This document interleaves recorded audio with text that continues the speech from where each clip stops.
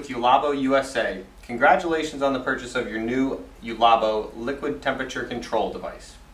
In previous episodes, we have helped Dr. Lori unpackage, connect, and install her F25HL unit, and now we'll be showing her how to drain the unit.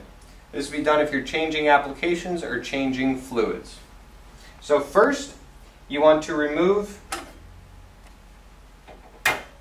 the front face of the unit. And this procedure is going to be typical with most of our heating and refrigeration units. If you have any questions, contact JULABO service. So first, we will connect a piece of tubing to this barb fitting on the drain valve. And then simply taking a screwdriver, we will be loosening the valve and draining it into a bucket.